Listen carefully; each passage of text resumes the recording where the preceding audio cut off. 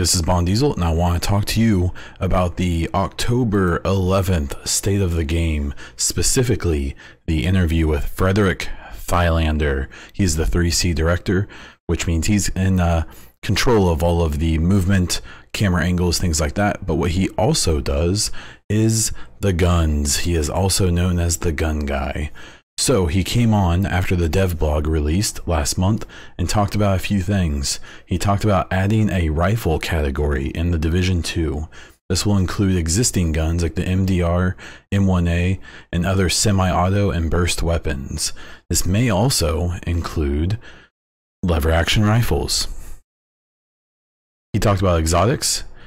You will only be allowed one exotic weapon and one exotic gear piece. The exotics are going to be more powerful, therefore the limits, and not as specified or as narrow as the ones in Division 1. All of the exotics will be new. Some of the old exotics, such as the House, Devil, Heel, and likely many others, will return as high-end guns of their typical name. He also confirmed an exotic bolt-action rifle for Hamish. Weapon mods, similar discussion as before, talking about how they're unlocked, that there's going to be a journey to unlock them, and they won't be lootable items like they were in Division 1. Weapon talents. Big changes here. High-end guns are going to have 3 talents, but unlike Division 1, the 3 talents will have 3 different pools of talents they can pull from. They will also be all brand new talents.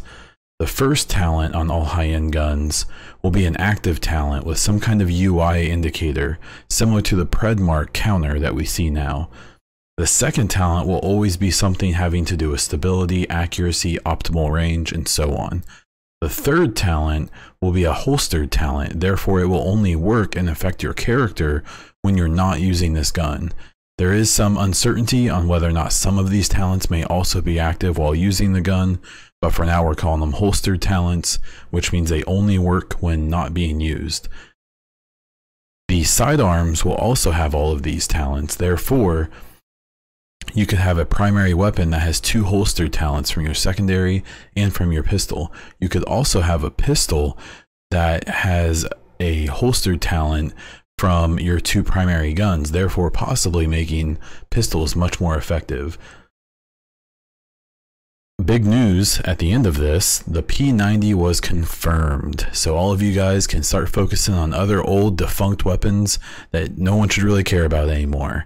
Just kidding, kind of. So what was my reaction to this? I thought the state of the game was awesome.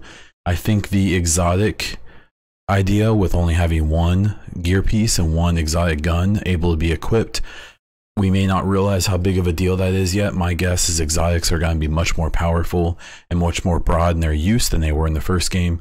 Therefore, this is going to be necessary. I think it's also going to make people choose between gear sets and branded gear, because my guess is you're only going to be able to use these exotics with branded gear. We'll see. I could be wrong, but I'm pretty confident. The other big thing is these change in weapon talents, where currently you can just stack 3 damage talents and there's not really any creativity because there's almost a best in slot situation. Now you're gonna have 1 active talent that's probably gonna be a damage dealing talent. You're gonna have 1 stability, accuracy, whatever talent that will be a thing that you maybe wouldn't normally care about, but since you don't have a choice, you're gonna be more focused on getting stability or accuracy or optimal range. And then that third holster talent is going to basically be Alpha Bridge for all the time. Therefore, your backup guns are going to matter. Even your pistol is going to matter. I also predict that there's going to be holstered talents that can make pistols more powerful. If there's a holstered talent that makes pistols significantly more stronger and you have it on both of your primary and secondary guns, you could potentially have pistols that are competitive with other guns. We'll see. Who knows? But what I do want to know is I want to know what you think. In the comments, on my Twitter, wherever you can get a hold of me, please let me know what you think about some of the gun changes, and if there's anything I missed, feel free to remind me. This was Bond Diesel, and until next time.